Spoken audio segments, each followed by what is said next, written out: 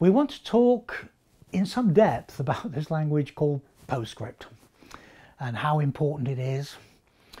But it's in the very nature of PostScript that it uses a notation called Postfix, and that in turn relies for its execution environment on this notion of a stack.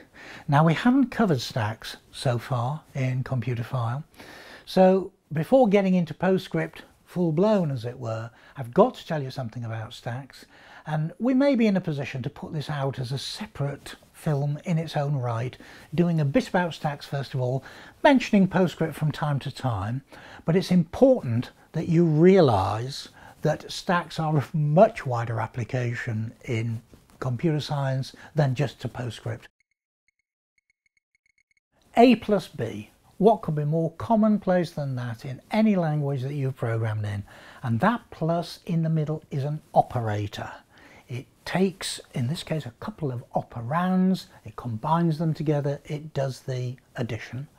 So these, of course, things like plus, minus, multiply, divide, raise to the power of, are examples of arithmetic operators, but they need the operands to work on.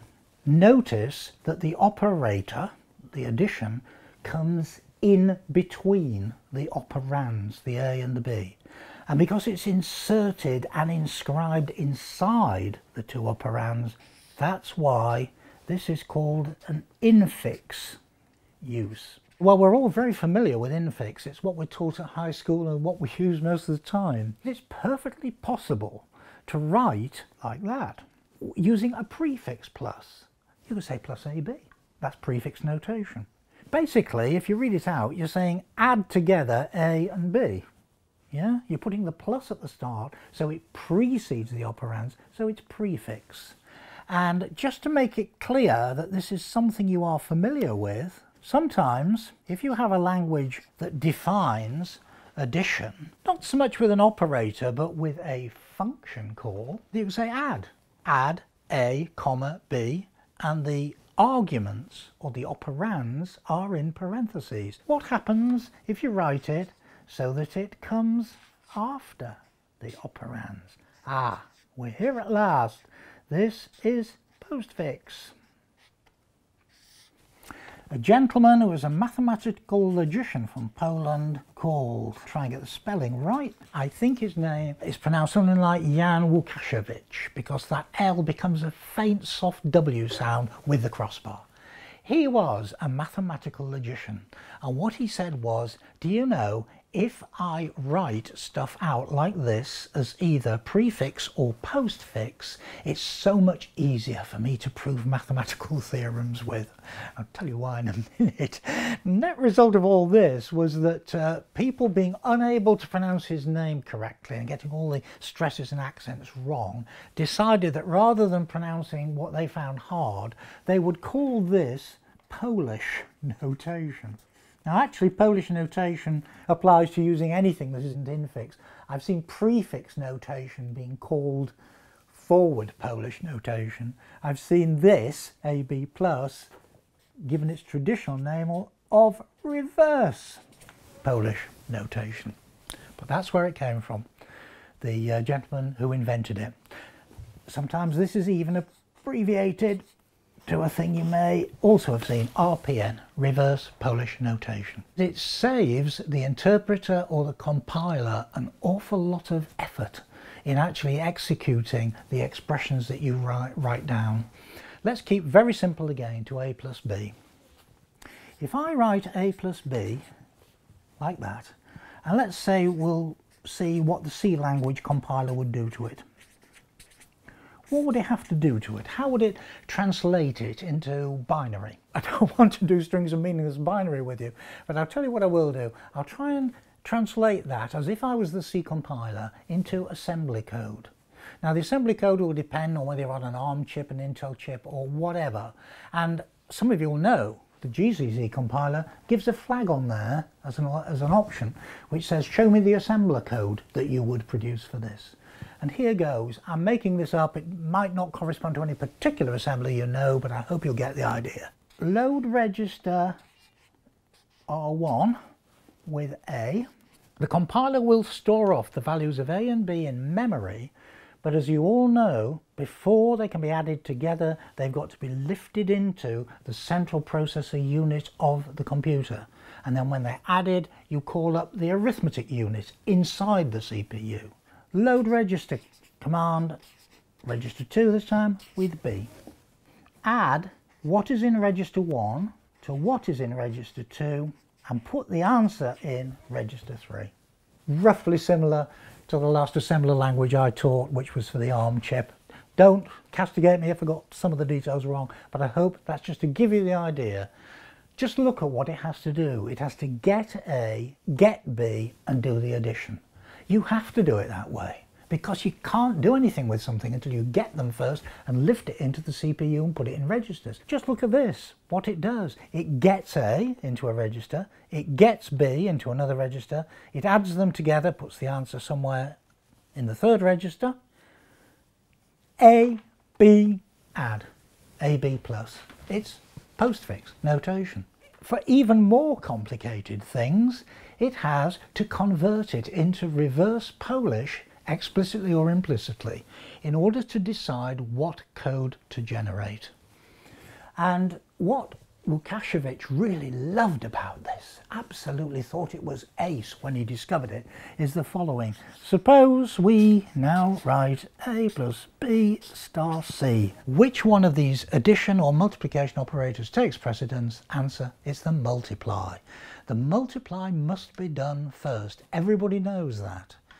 And if you don't want it to be done first, you have to deliberately force it to be done the other way. So let's be clear, this one says multiply the B by C because multiply is more powerful than add. And when you've got the answer there, add it to A. This one says I want you to add A and B and then multiply by C. What Łukasiewicz said, this is fantastic. He said, in my proofs I hate parentheses, they mess things up. But you realise that you don't have to parenthesize because in reverse Polish this comes out to be A, B, C star plus, whereas this one comes out to be A, B plus C star. I'm telling you that A plus B times C ought to translate to that in postfix, reverse Polish, whatever you want to call it. The reason it does, you've got to be careful here. Let me remind you of what you will all have been taught at high school, is that multiply is a stronger operator than add. Multiplication takes precedence, as the phrase goes. So in here, to get the right answer, you multiply B times C first of all, and then you do the add because it's of lower precedence. So if all these are 5s, A, B and C, they all represent the number 5, you get 5 times 5 is 25, 25 plus 5 is 30. The way that this is represented in reverse Polish is as follows: A, B, C, multiply, plus. And the way that this works is that when you get an operator, it is going to apply to the two immediately preceding operands, because that's what postfix is all about. The more you look at that, the more you realise, and computer scientists, when they looked at reverse Polish notation in the late 40s and early 50s, just thought all their Christmases had come at once. Not only was this what we needed for compiling stuff and getting usage of registers and CPUs absolutely right, but also it related very much to a data structure that they were in the process of realizing its power: the stack. Now, there's a lot of computer science depends on stacks. I sometimes think that stacks and trees is just about all computer science is about, but it's the first time we've mentioned them, I think, on Computerphile. So I'll try and go very, very gently with you about this. This is a stack.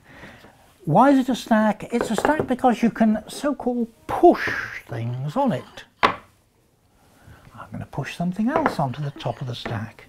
Notice that I can only access things by taking them off this rod. So therefore it's a last thing in, first thing out storage mechanism. I'm going to push the white. I've got a stack with 3 objects on it. The only easy one to get at is the top of the stack. And if I take it off like that, that's called popping the stack. So you push it on at the top and you pop the top of the stack like that. Let's be clear in all of this work that I shall be doing now with disks and stacks. I'm using these disks here to be of different sizes, simply so you can see which is which on the stack I'm producing. There's no implication that the biggest disk represents the biggest integer or anything like that. I'll try and be clear as I go along as to which one represents A, which one represents B, which one represents C, or maybe which one represents some partial intermediate result where you've multiplied two things together or whatever. So don't get mesmerized too much by the size of these things. This is a case where size doesn't matter. You've just got to remember which is which. Well, if we're pushing and popping then, how does that relate to this reverse Polish, this postfix for that expression? Let's call this big one here the A. I'm going to push A. So the rule then for interpreting reverse Polish notation is if it's an operand, push it on the stack. B, is that an operand? Yes, push it on the stack. C, another operand, push it on the stack. Next one, multiply. Ah, well, the rule about interpreting reverse Polish on a stack is to say if you hit an operator, think to yourself, how many operands has this got? Then take them off the stack, those two operands in this case, do the operation and push the answer back. So I take off C and I take off a B, multiply them together. So I've got a B times C intermediate result now, which I'll represent with this smaller one here. Remember, this one is the B times C sub-result. And having done that multiply, the rule is you push the intermediate answer back on the stack. Coming to the end of the reverse Polish string here, you'll see there's a final plus. What does plus mean? Plus means it expects two operands, and we're fortunate we've got it right. There's two things on the stack. There's our original A, and there's the intermediate result that we've pushed back on of doing B times C. So for the plus, you take them both off, you do an add, like that. You produce the final answer, which is this very small disk here, and in PostScript and in most of the systems, when you've got the final answer, you leave it at the top of the stack like that. So the answer for A plus B times C has been evaluated using a stack and reverse Polish, and the final answer has appeared on top of the stack. So for interpreted languages with expressions of this sort, reverse Polish, Postfix is its other name, don't forget, and stacks, they just go together perfectly. They were built in heaven for one another without a question. You've got a third, a third, a third. We've coped with that, we've coped with that. If you get a choice of either that pair or that pair of thirds, it doesn't matter which actually. Okay, so now we've got one sorted list.